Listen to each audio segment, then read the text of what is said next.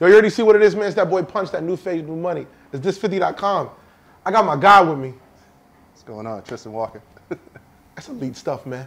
Bang. This is Tristan Walker, CEO of Walker & Company Brands, and you're watching This Is 50.com. Tristan Walker. Some people's gonna look on here and be like, where's your mixtape? They gonna say, where's your album? Who we got features with? Who are you for the people that don't know? I'm gonna start off slow, yeah. Yeah, so I'm Tristan. I'm from Queens, New York, born and raised. I started this company, Walker & Company Brands. We're a family of brands, and we specifically focus on designing health and beauty solutions for people of color. Full stop, 100%. We started this company about 3 years ago. We raised over $30 million in funding.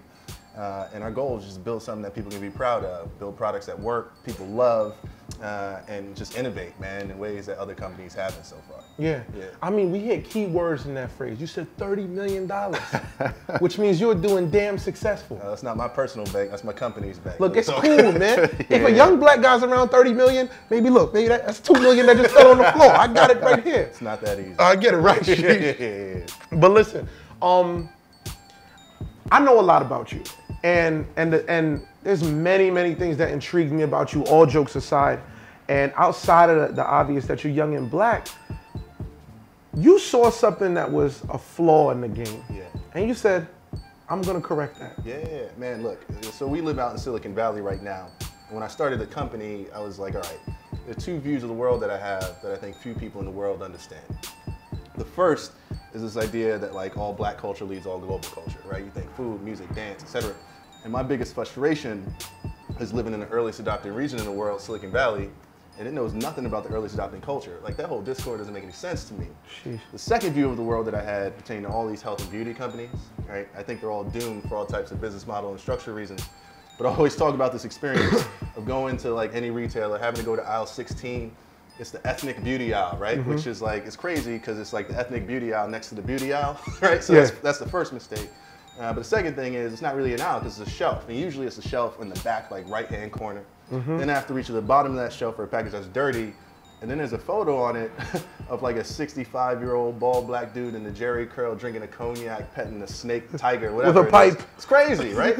And like, that's nuts to me, that whole second-class citizen experience, particularly considering how much money we spend on that stuff, how culturally influential we are, and you loop in Latino Asian consumers. We're the majority of this country in 20, 30 years, and right now we're the majority of the world. So it's crazy to me that no one's tried to innovate at all, and that was our opportunity to put those two views of the world together to build something pretty special. Let's pull it back. You're from Queens. Yeah. And you found your way to Stanford. Yeah, man. So, tell us about that path. That's a huge jump. Yeah, so I'm born and raised, or born Southside Jamaica, Queens, 40 projects.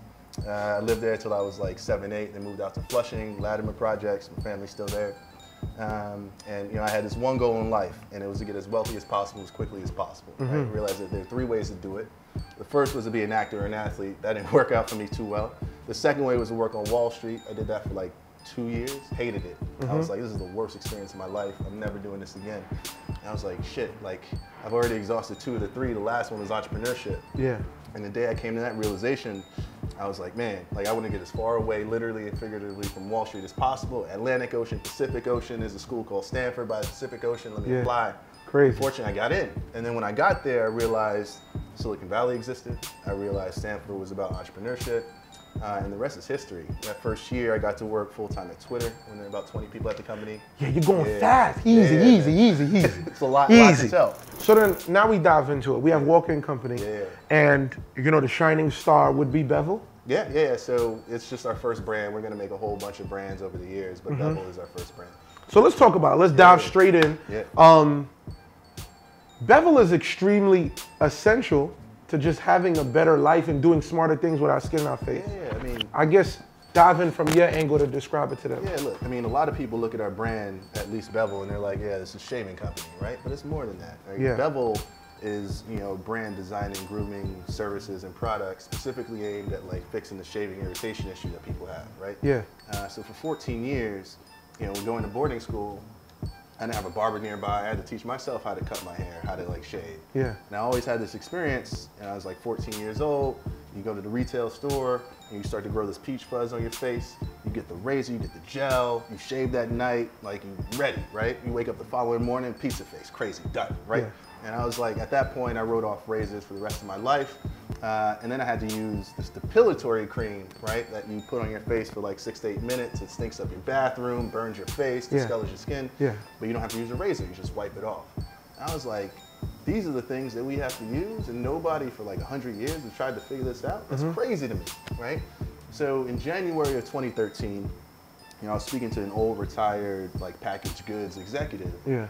Just like, man, like I wanted to shave forever. I don't know what to use. What should I do?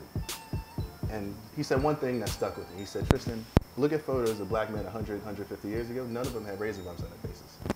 Right? None Crazy. of them. I heard you say this somewhere. Yeah, I thought he was being crazy about it. So I went on Flickr and I entered these search terms like black men in the 1920s, Harlem Renaissance, all that stuff. I went through 1,200 photos, didn't find one with like razor bumps or anything on his face. Yeah. But more on that in a bit. The second thing that I would do, I'd go to these stores that sell these like very premium shaving products, right? Yeah. You can probably name them off the top of your head. I don't want to get sued or anything. But like here's the situation. We're not gonna give them time today, bro. This is your spotlight. Nah, but like here's how it works out, right? So you walk in, and every time I go into the city with the store, I ask the sales rep, I'm like, listen, I've had to deal with this issue my whole life. What should I use? And they have every incentive in the world to take me to like these $300 razors that are multi-blade, like all that stuff, right? They've never done it. They've always taken me to off-brand, single blade safety razors, right? And the research goes, this whole industry started in 1904. There's this guy, his name is King Gillette. He had this amazing insight. That's real King Gillette? Yeah, that was his name. He's connected to the Gillette now? Yeah, it's like, that started in 1904. What was my grandfather doing in 1904? Yeah. Shit, man, continue, Yeah, man. so I mean, the story goes, he had this insight, the straight razor can actually have a lot of efficacy for your face, right? Like, but barbers have been using it for all these years, but it's hard for you to use yourself at home if you're not trained. Yeah. So he had this amazing insight, and I give them all the credit in the world, where they were like, what if you can take the single blade, house it within the safe head, attach a handle to it, take it home with you and shave. Yeah. Right? Now, here's what other people would say about the story. You kind of say whatever you want about it or believe whatever you want. Usually when you get the patent for something, the patent runs out, right? And many would argue that the only reason we have like 2, 3, 4, 5, 6 blade razors today is due to patent protection, because you can maintain your margins and that sort of thing. Yeah. But actually, if you travel internationally or even domestically for people that have this issue, it's the best thing to use, and here's why. A single blade usually cuts the hair level with the skin, not beneath, like some multi-blade razors do. So we have curly hair, what's that gonna do? Grow into your face if you use that, right? And then it's also one clean cut, so there's no pulling or tugging, so if we have that sensitive skin, you don't want that, right? Yeah. So that's why we decided to make an entire system, not only with the razor, the single blade safety razor, pre-shave oil, shave cream, restoring balm, all of which have ingredients to help fix this issue, and we have a clinically tested solution to fix it, right? Now think about this. It's a problem that's been around for like 100 years. Nobody's tried to solve it. We've done it, right? And that's just the first product. The second one is this trimmer. But man, like we're gonna just keep pushing to really eliminate this issue for people over time. This is crazy. Yeah. So while y'all listening to all of that, that's how you make $30 million. I mean, It's a little harder than that. I mean, but it's amazing, bro, because you've been able to really take a simplistic idea and refine it so uniquely and really just make a master design. Yeah. I want to dig back into Queens for a moment. What's the influence with Nas? Yeah, so Nas is my first investor in the company. So I had introduced kind of Steve Stout, who used to be his manager, to one of my investors. Translation. Through that, Steve had introduced Nas to the venture capital firm that I was a part of. And there, like, I was one of the first pitches he saw, right? And he got it right away. I mean, everybody knows Nas, his haircuts, the half moon, all that stuff. Yeah. And I was like, if I'm gonna have anybody, like, I want Nas in. And he was the first money in. I mean, to end it, Tristan, this is a heavy question. Yeah.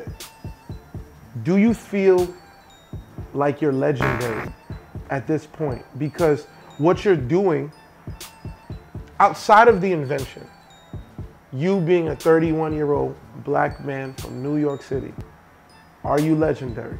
I don't think I'm legendary yet. I think the legendary people are the people who do what they say they're gonna do. Like, I wanna build a company that's still around 150 years from now. And then you Right? become So it. if people get asked that question 150 years from now, hopefully they say that, right? But like, we still have some work to do. I get it. We're just getting started. This is page 1, chapter 1. It's like the forward, Yeah. right? So yeah, I don't think I'm legendary. I'm just doing the good work. It's my duty to do good work. And as long as we continue to do things that make people proud of our work, Yeah. then like if that legend becomes a legend, it is what it is. But like that's not my goal. My goal is just make dope Great stuff. products. That's it. You know what my goal is right now? that? To get in chapter 1. No doubt. You know what I mean? That's it. We got but you. I love it, man. Appreciate It's it. punchthisfitty.com. I got Tristan Walker. This is good. Let me tell you what y'all gotta understand. This feels good to be around success. Yo, mom, you see this kind of shit, mom?